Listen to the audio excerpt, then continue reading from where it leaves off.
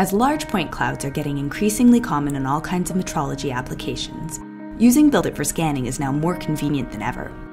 In BuildIT 2016.5, the 3D view orientation gets updated in real time while you scan, with the camera now following the position and orientation of the scanner, giving you intuitive and reliable feedback on the quality of your scan.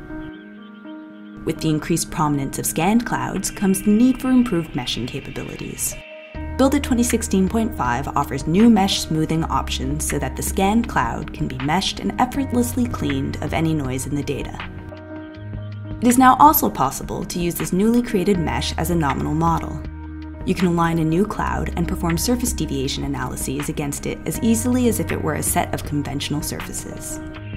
Camera movement has also been improved in the Inspect Targets command, with an option to set the view to be perpendicular to the target as the probe moves along the surface being inspected. Both these improvements allow you to inspect your parts seamlessly without having to move the view around manually. BuildIT 2016.5 offers support for the FARO Scene file format, allowing you to import high-quality colorized scans into BuildIT seamlessly.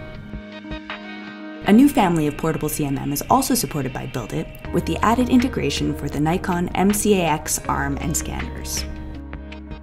Finally, BuildIT 2016.5 offers multi-touch capability for view manipulation, making it more convenient to work without a mouse.